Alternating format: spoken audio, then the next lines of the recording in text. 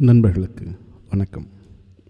சமீபத்தில் யுஎஸ்லேருந்து தமிழ் ஆர்வலர்கள் குழுவிலிருந்து திரு ராம்குமார் மற்றும் திருமதி மௌனிகா அவர்கள் என்னை வாட்ஸ்அப் மூலமா தொடர்பு கொண்டாங்க. தொடர்ந்து அவர்கள் இலக்கிய ஒளியை கவனித்து வந்திருக்கிறார்கள். அதன் மூலம் அந்த குழுவில் இருப்பவர்கள் பயனடைந்திருக்கிறார்கள் என்று சொன்னாங்க.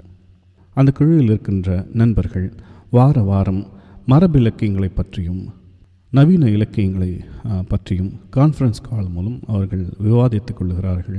நிறைய கதைகளை படித்துவிட்டு அந்த கதைகளை ஒரு தேர்ந்த கதை சொல்லியாக ஒவ்வொருவரும் பகிர்ந்து கொள்ளுகிறார்கள். அதுவும் இல்லாமல் அவர்கள் பல எழுத்தாளர்களை அந்த விவாதங்களில் தொலைபேசி மூலம் பங்கெடுக்க வைத்து அவர்களுக்கு எழுகின்ற கேள்விகளையும் அவர்களிடம் கேட்டு தெளிவு பெறுகின்றனர்.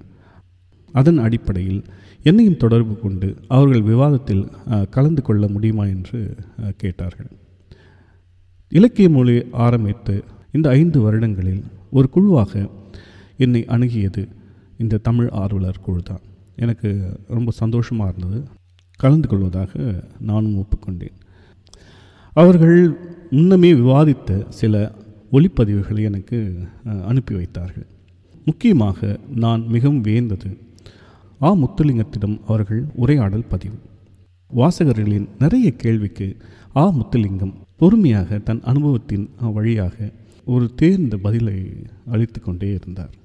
நிறைய கேள்விகள் தொடர்ந்து அவரிடம் கேட்கப்பட்டு கொண்டே இருந்தன. ஒரு கதை எப்படி சிறந்த சிறுகதையாக மாறுகின்றது, அல்லது ஒரு சிறந்த சிறுகதைக்கான என்னென்ன கூறுகள் இருக்க வேண்டும் போன்ற கேள்விகளுக்கு ஒரு சிறந்த சிறுகதை என்பது வாசகர்களால் தான் உணரப்படுகிறது. அதற்கான உட்கூறுகள், அதற்கான வரையறைகள் நாம் அவ்வளவு சீக்கிரம் சொல்லிவிட முடியாது என்று அவர் சொன்ன பதில் எனக்கு ஆச்சரியத்தை ஏற்படுத்தியது. ஒரு சிறுகதை எழுதுவதற்கு எவ்வளவு நாட்கள் பிடிக்கும் உங்களுக்கு என்று கேட்ட கேள்விக்கு, சில சிறுகதைகளுக்கு 1 மணி நேரம், 1 நாள், 3 நாள், 1 வாரம், 1 மாதம் கூட ஒரு சிறுகதையை நுணுக்கமாக தகவல்களை சேகரித்து தன் நுண்புலத்திற்கு கொண்டு சென்று அதை புனைவின் வழியாக கதையாக வடித்திருக்கிறார். அவர் பகிர்ந்து கொண்ட இன்னொரு முக்கியமான தகவல் எனக்கு ரொம்ப பிடிச்சிருந்தது. வைதேகி என்பவர் சங்க இலக்கியங்களை ஆங்கிலத்தில் மொழிபெயர்த்திருக்கிறார். அவரின் அந்த உழைப்பை பாராட்டும் விதமாக கனடாவில் முத்துலிங்கம் பங்கெடுக்கின்ற இலக்கிய தோட்டம் சார்பாக அவருக்கு ஒரு பாராட்டு விழா நடத்தியிருக்காங்க. அப்பொழுது வைதேகியிடம் ஒரு கோரிக்கை வைக்கப்பட்டது. 8 தொகை 10 பாட்டு போன்ற பாடல்களையும் அவர் ஆங்கிலத்தில் மொழிபெயர்க்க வேண்டும் என்று அப்போது நடந்த கூட்டத்தில் அவருக்கு விண்ணப்பம் வைக்கப்பட்டது. 1 வருடத்தில் வைதேகி அவர்கள் அந்த 18 தொகுதிகளையும் மொழியாக்கம் செய்து வெளியிட்டிருக்கிறார். அந்த வெளியிடும் நிகழ்ச்சியில் டாக்டர் ஜானகிராமனும் கலந்து கொண்டிருக்கிறார். அந்த கூட்டத்தில் வைதேகி அவர்கள், தமிழ் இந்த உலகின் முதல் மொழி தானே, இன்று உலகத்தில் முதன்மையான பல்கலைக்கழகங்களில் ஒன்றான ஹார்வர்ட் யூனிவர்சிட்டியில் ஏன் ஒரு தமிழுக்கான இருக்கையை உருவாக்கக்கூடாது டாக்டர் ஜானகிராமனிடம் சொல்லியிருக்கின்றார். அதன் பிறகு டாக்டர் ஜானகிராமனும் அவர் நண்பர் டாக்டர் சுவாமிநாதனும் இணைந்து அந்த பணியை துவக்கினார்கள். அதன் பின் நடந்தது எல்லோருக்குமே தெரியும். உலகமிருந்து தமிழ் மக்கள் அந்த இருக்கை அமைவதற்கான தொகையை அனுப்ப துவங்கி இறுதியில் அது வெற்றிகரமாக நிறைவேற்றப்பட்டது. அதன் வெற்றியை தொடர்ந்து கனடாவிலும் டொரண்டோ யூனிவர்சிட்டியில் தமிழ் இருக்கை அமைப்பதற்கான வேலைகளை முத்துலிங்கம் அவர் குழுவினர் முயன்று கொண்டிருக்கிறார்கள். அந்த பல்கலைக்கழகத்தை சுற்றியே தமிழ் மக்கள் கிட்டத்தட்ட 3 லட்சம் பேர் இருக்கிறார்கள். அதற்கான பணம் கிட்டத்தட்ட ஒரு 50 விழுக்காடு கிடைத்திருக்கிறது என்றும் அவர் ஒரு முக்கியமான மகிழ்ச்சியான விஷயத்தையும் அவர் அன்று பகிர்ந்து கொண்டார். இன்னொரு முக்கியமான ஒரு ஆளுமையை பற்றியும் அவர் அந்த நேர்காணலில் குறிப்பிட்டார். அது அவர் திருமூர்த்தி அவர்கள். வைதேகி அவர்கள் அந்த 18 தொகையையும் வெளியிடுவதற்கான வேலைகளில் 1 வருடம் தனது பணியில் விடுப்பு கொண்டு அந்த புத்தகம் வெளிவதற்கான அனைத்து உதவிகளும் அவர் செய்திருக்கிறார். அவர் இந்த தமிழ் ஆர்வலர் குழுவில் ஒரு முக்கியமான நபராக இருக்கிறார். பிப்ரவரி 3ஆம் தேதி அந்த குழு விவாதத்தில் நானும் தொலைபேசி வழியாக கலந்து கொண்டது இலக்கிய ஒளியின் ஒரு முக்கியமான நிகழ்வாக நான் கருதுகிறேன். நான் அனோஜன் பாலகிருஷ்ணன் எழுதிய யானை கதையை அவர்களுக்கு அந்த குழுவில் பகிர்ந்து கொண்டேன். கதை முடிகின்ற தருவாயில் எனக்கு ஒரு சின்ன இன்ப அதிர்ச்சி அவர்கள் கொடுத்தார்கள். என்னென்னா, இன்று குழந்தை எழுத்தாளர்களில் பரவலாக அறியப்படுகின்ற விழியன் அந்த இணைப்பில் கலந்து கொண்டிருந்தார். விழியனும் நானும் கல்லூரி தோழர்கள். நாங்கள் 2 பேரும் வெள்ளூர் இன்ஜினியரிங் காலேஜில் ஒன்றா படித்தவங்க. பெரும்பாலான நாட்கள் அவர்கள் வீட்டில் நாங்கள் கழித்திருக்கிறோம். கதையை சொல்லி முடித்தவுடன் அடுத்து கேள்வி நேரம் துவங்கியது. எப்படி உங்களுக்கு இந்த நவீன இலக்கியத்தில் ஆர்வம் வந்தது அப்படின்னு மௌனிகா அவர்கள் கேட்டாங்க. அப்போது அந்த கேள்விக்கு கொஞ்சம் விரிவான பதில் என்னால் சொல்ல முடியல. படிக்க ஆரம்பித்தது அப்படின்னா, அதாவது பாடப்புத்தகங்களை தவிர மற்ற புத்தகங்களை படிப்பதற்கான உந்துதல் எங்கேருந்து வந்ததுன்னா, சிறுவர் மலரை தான் நான் வெறித்தனமாக முதல்ல படிக்க ஆரம்பிச்சிருக்கேன். சிறுவர் மலர், அப்புறம் கோகுலம் அப்படின்ற ஒரு புத்தகம் அப்போ வந்துட்டு இருந்தது.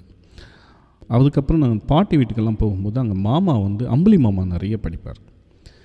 பழைய புத்தக கடைகளுக்கெல்லாம் அவர் தான் என்னை கூட்டிகிட்டு போனார். அங்கே அந்த அம்புலி மாமா பழைய புத்தகங்களெல்லாம் அவர் வாங்கிட்டு வந்து படிக்கும்போது அப்போ கூட சேர்ந்து நான் படிச்சிருக்கேன். விக்ரமாதித்தன் கதைகளும் அதில் வரையப்பட்ட ஓவியங்களும் இன்னும் எனக்கு மனசில் அப்படியே நிற்குது. அதனாலே என்னமோ தெரியல, எனக்கு இந்த வரலாற்று மேலே அதிக ஈடுபாடு உருவாகிட்டது.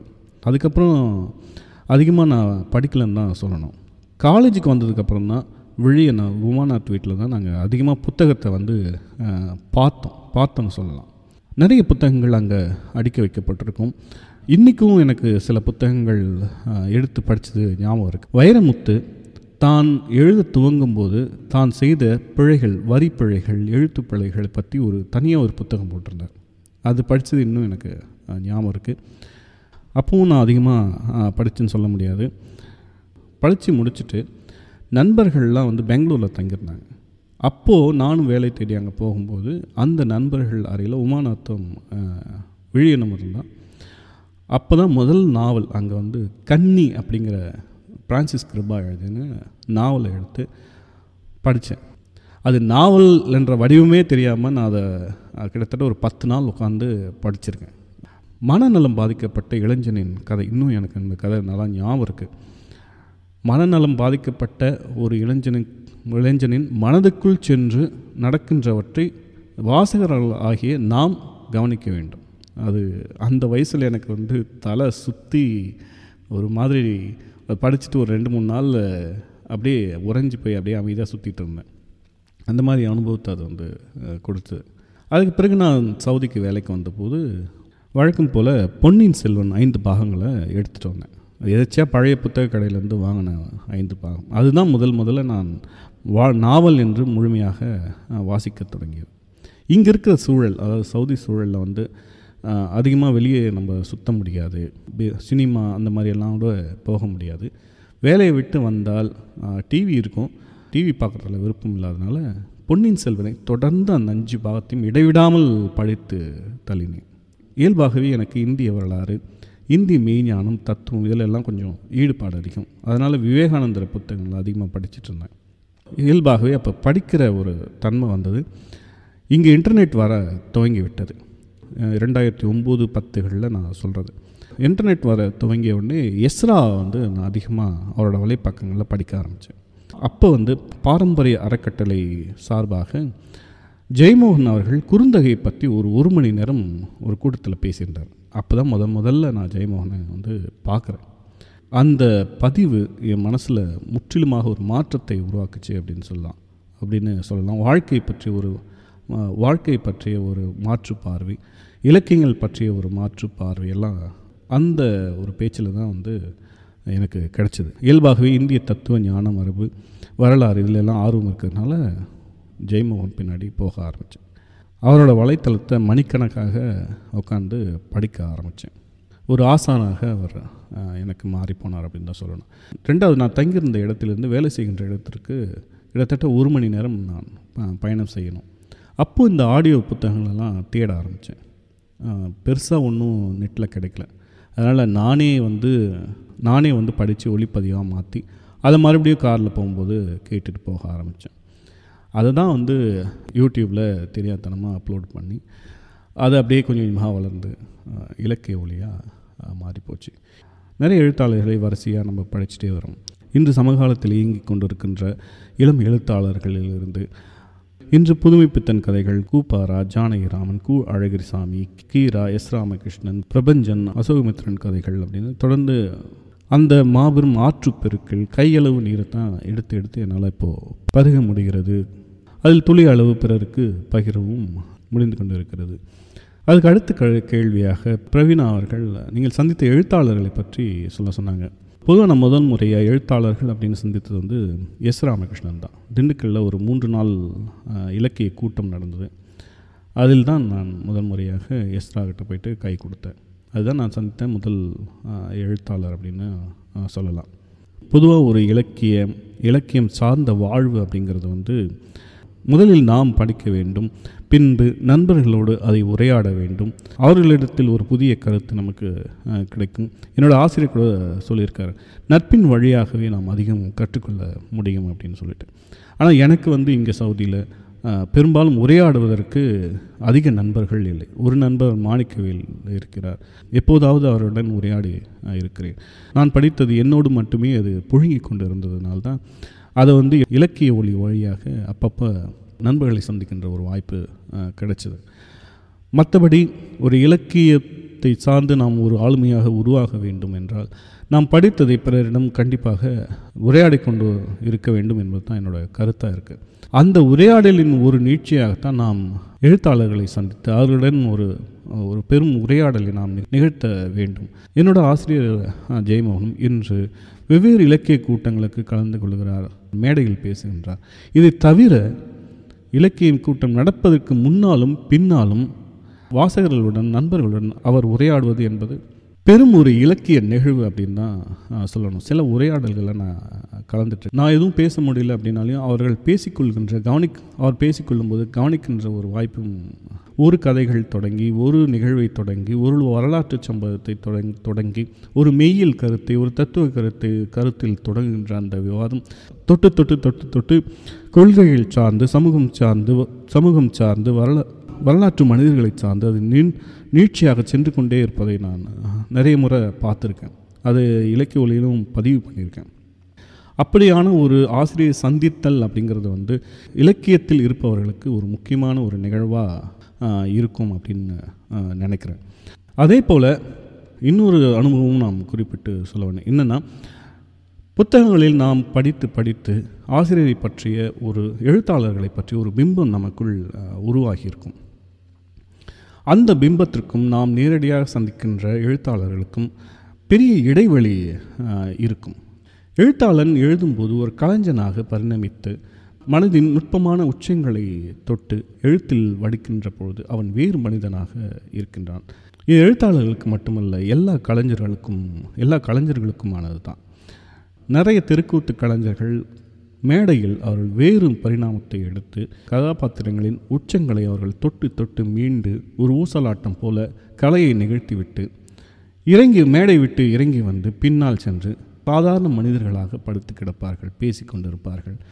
மது அருந்திய அவர்கள் அந்த கொந்தளிப்பிலிருந்து மீண்டு தன் அன்றாட வாழ்க்கைக்குள் அவர்கள் வெறும் சாதாரணமாக தன் வாழ்க்கையை வாழ்ந்து கொண்டிருப்பார்கள்.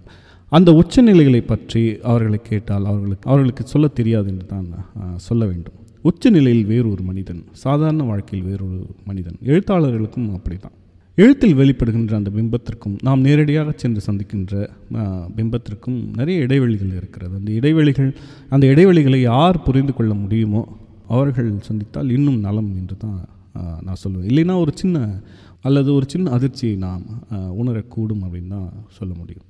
அது இல்லாமல் திருமூர்த்தி அவர்களும் ஒரு முக்கியமான கேள்வி கேட்டார். இதுவரைக்கும் நீங்கள் யாரையாவது சந்திக்க வேண்டும் அப்படின்னு நினச்சி இது வரைக்கும் சந்திக்காமல் இருந்திருக்கிறீங்களா அப்படின்னு கேட்டார். அது ஒரு முக்கியமான ஒரு கேள்வி.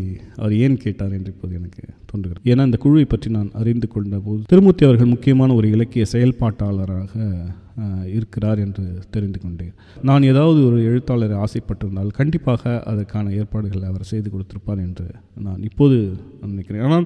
ஆனால் நான் இதுவரை சந்திக்க வேண்டும் என்று நினைத்த எழுத்தாளர்களை நான் சந்தித்தே இருக்கிறேன் என்று நான் பதில் சொன்னேன்.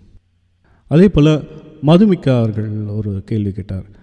நிறைய உக்கிரமான கதைகளை நாம் படித்து அதிலேயே திளைக்கும் போது ஒரு கொந்தளிப்பு மனநிலைமை நமக்கு உருவாகிவிடுகிறது.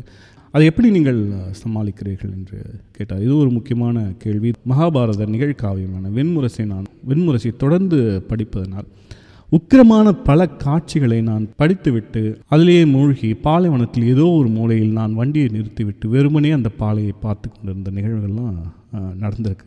அந்த கொந்தளிப்பிலிருந்து எப்படி வெளிவருவது என்று நிறைய முறை தவித்து கொண்டு இருக்கிறேன். நான் சமீபத்தில் பெரும் கொந்தளிப்பு அடைந்தது துச்சாதனின் தலையை வெட்டி பீமன் ரத்தம் மருந்திய காட்சி நெஞ்சை அதிர்ச்சி செய்து கொண்டே இருந்தது. அதிலிருந்து நான் வெளிவர ஒரு உத்தியை கையாண்டேன். என்னென்னா, ஒரு சுவாரஸ்யமாக ஏதாவது படிக்கலாம், அதிலிருந்து வெளிவந்து விடலாம் அப்படின்னு சொல்லிட்டு டக்கர் கொள்ளைகளை பற்றி ஒரு புத்தகம் உண்டு. அது பயங்கர சுவாரஸ்யமாக இருந்து அதனோட வாழ்க்கை, அவர்கள் எப்படியெல்லாம் வந்து கொள்ளையடிப்பார்கள், அதை பற்றி ஒரு பதிவு போடணுன்னு கூட நான் நினச்சிட்டு இருந்தேன். அதை பற்றி படிக்க ஆரம்பித்த போது இந்த பீமனின் நிகழ்வு எங்கோ அடியாழத்தில் ஒரு சின்ன இரத்தக்கரியாக பதிந்து போய்விட்டது. இப்போதெல்லாம் அது மாதிரி ஒரு சூழலை நான் இலக்கியத்தில் படிக்கும்போது அதற்கு சம்பந்தமே இல்லாமல் இது போன்ற ஒரு சுவாரஸ்யமான புத்தகங்களை எடுத்து கையில் வைத்துக்கொள்வது தான் என்னோடய வழக்கமாக இருக்குது. இப்போ சமீபத்தில் KN செந்தில் அவர்கள் எழுதிய சகோதரி கதைகளை படித்துவிட்டு அதிலிருந்து மீள முன்னாள் IAS அதிகாரி விஜயகுமார் அவர்கள் எழுதிய வீரப்பெண் வேட்டை புத்தகத்தை எடுத்து படிச்சு, அந்த மாதிரி தீவிர இலக்கியத்திற்கும் அதற்கு நேர்மாறாக எழுதுகின்ற இந்த மாதிரி சுவாரஸ்யமான புத்தகங்களை படிக்கும்போது ஒரு சமநிலை ஏற்படுவதை இப்போது ஒரு உத்தியாக நான் பயன்படுத்தி கொண்டிருக்கிறேன். அந்த பதிலைத்தான் அவர்களுக்கு பகிர்ந்து கொண்டேன். அதே போல் சங்கர் அவர்கள் இப்படி நவீன இலக்கிய கதைகளை குழந்தைகளுக்கு எப்படி நீங்கள் பகிர்ந்துக்கிறீங்க அப்படின்னு கேள்வி கேட்டார். நான் வழக்கமாக இங்கே போடுகின்ற நவீன கதைகள் அனைத்தையும் என்னோடய மகனுக்கு நான் சொல்வதுண்டு. ரொம்ப எளிமைப்படுத்தி அவர்களுக்கு புரிகின்றார் போல அதை மாற்றி சொல்வதுண்டு. இப்போ சமூகத்தில் வெளியான விசும்பு கதையை நான் சொன்னேன். அது பறவைகள் வலசை போவதை பற்றிய ஒரு கதை. நண்பர்கள் கேட்டு இருக்கக்கூடும். பறவைகள் வலசை போகின்றது பற்றிய ஒரு முக்கியமான அறிவியல் கதை. அதை நான் அப்படியே அவங்கள்ட்ட படுத்துக்கிட்டு, இந்த மாதிரி ஒரு டாக்டர் இருந்தார், அவருக்கு ஒரு அப்பா டாக்டர் ஒருத்தர் இருந்தார், அவங்களுக்கெல்லாம் மேனேஜர் ஒருத்தர் இருந்தார், பறவைகள்லாம் ஒரு இடத்துல தங்கி இன்னொரு இடத்துக்கு போகும், பல்லாயிரம் கிலோமீட்டர் தொலைவு அது பறந்து ஒரு இடத்துலேருந்து இன்னொரு இடத்துக்கு போகும் அப்படின்னு சொல்ல ஆரம்பிக்கும் போதே அவன் கேள்விகள் கேட்க ஆரம்பிச்சிடுவான். ஏன்ப்பா அவனுக்கு பறந்து போகுது? இல்லைப்பா, அதுங்களுக்கு ஒரு சீதோஷ்ண நிலை முட்டையிடும், குஞ்சு பொறிக்கும் தேவைப்படுது அப்படின்னு விளக்கி விளக்கி விளக்கி அந்த கதை முடியும் போது, இந்த உலகத்தில் நாம் ஒன்றை முற்றாக அழித்தால் உலக சமநிலை குலைந்து போகும் அப்படின்ற அளவுக்கு அவனுக்கு எளிமையாக அப்படியே சொல்லிக்கிட்டே இருந்தேன். அவன் என்ன பண்ண ஆரம்பிச்சிட்டான், கூகுளில் போயிட்டு இந்த மைக்ரேஷன் ஆகிறதெல்லாம் யூடியூப்பில் வீடியோவை பார்க்க ஆரம்பிச்சிட்டான். இந்த மாலை வீடு வந்தப்போ நிறைய வீடியோக்கெலாம் யூடியூப்பில் எடுத்து வச்சுருந்தான். இந்த மாதிரியெல்லாம் இங்கேருந்து இங்கே போதுப்பா, இங்கேருந்து இங்கே போதுப்பா அப்படின்னு சொல்லிட்டு சொல்ல ஆரம்பிச்சிட்டான். அதே போல் பரதேசி வந்தான் கதையும் இது மாதிரி ஒரு பெரிய பணக்காரர் இருந்தார். அவருக்கு ஒரு நாள் அவங்க வீட்டில் ஒரு கல்யாணம் நடந்தது. அந்த கல்யாணத்தில் பெரிய பெரிய ஆட்கள்லாம் சாப்பிட ஆரம்பித்தாங்க. அப்போது ஒரு பிச்சைக்காரர் அங்கே சாப்பிட உட்காந்துட்டார். எல்லாத்தையும் நல்லா பிசைஞ்சு உருட்டி அழகாக எத்துமே வாயில் இருக்கும்போது அந்த பணக்காரர் கையை பிடிச்சிக்கிட்டாரு. வெளியே போட நாயை அப்படின்னு சொல்லி துரத்தி விட்டார். அப்புறம் ஏன்பா அப்படி துரத்தி விட்டார் அப்படின்னு கேட்டபோது, இந்த மாதிரி பெரிய பெரிய ஆட்கள்லாம் உட்காந்து சாப்பிடும்போது இப்படி ஒரு பிச்சைக்காரன் உட்காந்து சாப்பிட்டா அவருக்கு பிடிக்கலப்பா. அந்த பிச்சைக்காரன் ஒரு சாபம் விட்டு போனான். நீயே உங்கள் வீட்டில் என்னை நடுவில் உட்கார வச்சு சாப்பாடு போடுவ அப்படின்னு சாபம் விட்டு போனான். மறுநாள் அந்த பணக்காரோட வயசான பாட்டி ஒன்று இறந்து போச்சு. அப்படி இறந்துட்டா நம்ம வீடுங்களாக மற்றவங்களெலாம் கூப்பிட்டு சாப்பாடு போடுவாங்கப்பா. அந்த பிச்சைக்காரர் சொன்னது நடந்து போச்சு. அவர் பெரிய ஞானியாக இருக்கணும், அவரை போய் கூட்டுவாங்க, நான் என் கையாலே சாப்பாடு போடுறேன் அப்படின்னு அந்த பணக்காரர் சொன்னார்ப்பா. அப்படின்னெல்லாம் அவனுக்கு சொல்லும்போது, அந்த மேஜிக் எப்படிப்பா நடந்தது, அந்த மேஜிக் எப்படிப்பா நடந்தது, அந்த பிச்சைக்காரர் சொன்னால் எப்படிப்பா அவங்க வீட்டில் ஒருத்தர் இறந்து போயிட்டாங்க அப்படின்னு ஒரு 2-3 நாள் அவன் கேட்டுக்கிட்டே இருந்தான். நண்பர்களை என்னை பொறுத்த வரைக்கும் குழந்தைகள் கதையை சார்ந்து ஒரு சின்ன கருத்து இருக்குது. என்னென்னா, குழந்தைகள் கட்டற்ற ஒரு கற்பனை உடையவர்கள். இந்த மனித சாத்தியங்களை மீறி செல்லுகின்ற ஒரு பார்வை அவங்ககிட்ட எப்பவுமே இருக்கும். ஒரு முறை ஆசிரியர் கூட சொன்னார், குழந்தைங்கள்கிட்ட படம் வரைய நீங்கள் பேப்பர் கொடுத்தீங்கன்னா ரெக்கை உள்ள ஏதாவது பறவைகளையோ அல்லது பட்டாம்பூச்சிகளை தான் அதிகமாக வரைகிறாங்க அப்படின்னு ஒரு தகவலை சொன்னார். ஏன்னா பசங்களுக்கு மனித சாத்தியங்களுக்கு மீறிய செயல்கள் மீது ஒரு அதீத மோகம் இருக்குது, பறப்பதிலும் அவங்களுக்கு ஒரு ஆசையும் இருக்குது. அது மனித சாத்தியங்களுக்கு அப்பாற்பட்ட கனவுகள் காண அவங்களுக்கு ஊக்குவிச்சுட்டே இருக்குது. இதை சார்ந்த கதைகள், அதாவது கனவுகளை உருவாக்குகின்ற சார்ந்த கதைகள் இன்றைக்கி நிறைய வருது. அதையும் தாண்டி அவர்களுக்கு தமிழையும் தமிழ் பண்பாடு கலாச்சாரத்தையும் எப்படி கொண்டு போகிறது அப்படின்னு முக்கியமாக பார்க்க வேண்டியிருக்கு. இன்னும் சொல்லப்போனால் தமிழ் மொழி கூட இரண்டாம் பட்சம்தான். நம்மளோட பாரம்பரிய கலாச்சாரங்களை கதைகள் வழியாக அவங்களுக்கு ஈஸியாக கடத்த முடியும் அப்படின்னு எனக்கு ஒரு சின்ன நம்பிக்கை இருக்குது.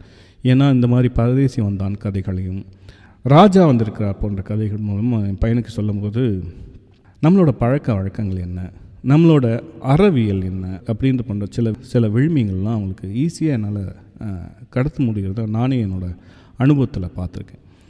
குழந்தை கதைகள்னு தனியாக வந்துகிட்டே இருக்குது. அதையும் அவர்களுடைய கனவு சார்ந்து நம் சொல்லலாம்.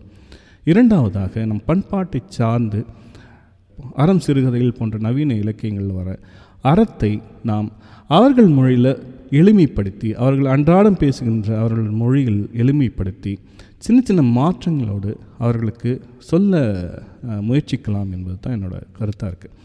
முதல்ல சொல்லும்போது நம்மளுக்கே கொஞ்சம் கஷ்டமாக இருக்கும். எப்படி இப்படி ஒரு ஆழ்ந்த படிநிலைகளில் இருக்கின்ற நவீன கதைகளை எப்படி குழந்தைக்கு சொல்கிறது அப்படின்னு சொல்லிட்டு அதை நாம் கொஞ்சம் நம்மளோட படைப்பூக்கத்தை செயல்படுத்தி அதை எளிமைப்படுத்தி அதில் இருக்கின்ற முக்கியமான சில பகுதிகளை நம் பண்பாட்டை சொல்லுகின்ற அறவியலை சொல்லுகின்ற கதைகளை அவங்களுக்கு நம்ம சொல்லலாம்.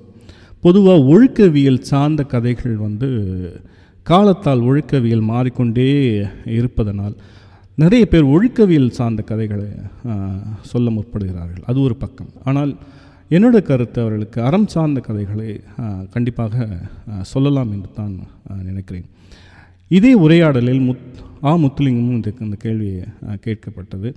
அவரும் நவீன இலக்கியங்களை குழந்தைங்களுக்கு சொல்லலாம், அறம் சார்ந்த கதைகள் கண்டிப்பாக சொல்லலாம் அப்படின்னு தான் அவரும் பகிர்ந்துக்கிட்டார். அவரும் அந்த உரையாடலில் பகிர்ந்துக்கிட்டார். நண்பர் லக்ஷ்மண் இன்னொரு கேள்வி கேட்டார். இந்த யூடியூப் சேனல் ஏன் இவ்வளோ நாளாக ஒரு 5 வருஷமாக தொடர்ந்து பண்ணிகிட்ருக்கீங்க, பெருசாக ஒன்றும் வியூஸ் எல்லாம் கூட வராது, இது ஒரு சேவை மாதிரி பண்ணிகிட்டே இருக்கீங்களே, அதுக்கான காரணம் என்ன அப்படின்னு கேட்டார்.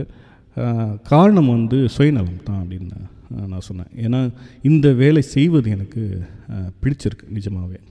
இதை ஒவ்வொரு வீடியோ செய்வதற்கும் கிட்டத்தட்ட ஒரு வாரம் எடுத்துக்கொள்ளும். அப்பப்போ தனிமையில் கிடைக்கின்ற நேரங்களை இதற்காக செலவிடுவது எனக்கு ரொம்ப சந்தோஷம் அளிக்கக்கூடிய ஒன்றாக இருக்குது. இது வியூஸை சார்ந்தோ அல்லது பின்னூட்டங்களை சார்ந்தோ எனக்கு கிடைக்கின்ற பாராட்டுகளை சார்ந்தோ அல்லது இதை நான் முன்னெடுத்து சென்று கொண்டிருந்தால் ஏதோ ஒரு இடத்தில் நான் நிறுத்த வேண்டிய கட்டாயம் எனக்கு ஏற்பட்டுவிடும். அதனாலேயே நான் அதை கருத்தில் கொள்வதில்லை. 1 வாரம் 2 வாரம் தரவுகளை தேடி குறிப்பெடுத்து அதை வீடியோவாக மாற்றி அதை வெளியிடும்பொழுது 400-500 பேர் பார்த்திருப்பார்கள். அதே பெரிய விஷயம் என்று நான் கருதுகிறேன். அறிவு செயல்பாட்டுக்கும் இலக்கிய செயல்பாடுகளுக்கும் இன்றைக்கு குறைந்திருக்கிற இந்த நேரத்தில் 500-1000 பேர் இலக்கிய ஒளியை பார்வையிட்டு செல்வது ஒரு பெரிய விஷயமாகத்தான் நான் கருதுகிறேன். இது ஒரு கேளிக்கைக்கான ஒரு சேனல் அல்ல. இது நீங்கள் உள்ளே நுழைந்தால் நீங்கள் குறைந்தது ஒரு அரை மணி நேரம் இதற்காக நீங்கள் ஒதுக்கினால் அது உங்களுக்கு ஏதாவது அதற்கு இணையான கருத்துக்களையோ அல்லது கதைகளையோ நான் உங்களுக்கு கொடுக்க வேண்டும் அப்படின்ற ஒரு நோக்கம் எனக்கு இருந்துக்கிட்டே இருக்குது. அதனாலேயே இது ஒரு டைம் பாஸ்க்கு இல்லாமல் ஒரு முக்கியமாக ஆவணமாக இருக்க வேண்டும் அப்படின்னு நான் நினைக்கிறேன். இது ஒரு பெரிய சொத்து அப்படின்னு சொல்லலாம். பேங்க்கில் பணம் சேர்க்குற மாதிரி குழந்தைகளுக்கு என்னோடய பையனுக்கே நான் ஏதாவது சொத்து சேர்த்து வைக்கிறேன் என்றால் இது இலக்கியம் சார்ந்து தமிழ் பண்பாடை சார்ந்து கலைகளை சார்ந்து இது ஒரு பெரிய பொக்கிஷமாக இருக்கும் என்று நான் நம்புகிறேன்.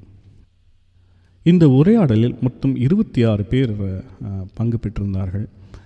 அதில் நான் சிவகுமார், விழியன் சிறுவர் இலக்கிய எழுத்தாளர், அரவிந்தன், ராம்குமார், காசி, சங்கர், திரு சிவகுமார், திரு செந்தில், செல்வா, திரு திருமலை, திருமூர்த்தி அவர்கள், பாரி சுரேஷ், திரு பாலநேத்திரம், திரு பாலாஜி, திரு புத்தகமூர்த்தி, திரு மகேந்திரன், திரு ஜெயக்குமார், திருமதி செல்லா, திருமதி தீபா ராம்குமார், திருமதி தீபா, திருமதி பிரவீனா, திருமதி பிரியா, திருமதி மது, திருமதி மேனகா, திருமதி லதா.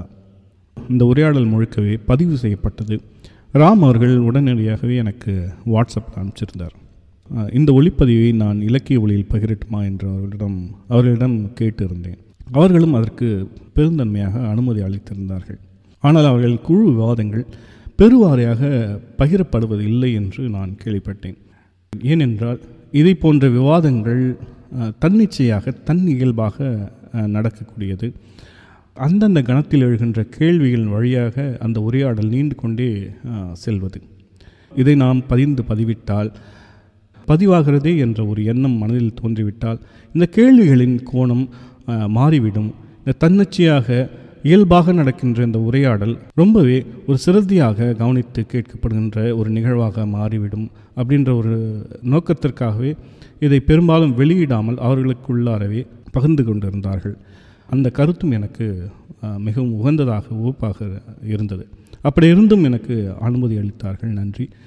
ஆனால் அந்த குழுவின் கருத்தை சிதைக்காமல் இருப்பதற்காகவே நான் அந்த ஒளிப்பதிவை இங்கு இலக்கிய வகையில் ஒளியில் பகிரவில்லை.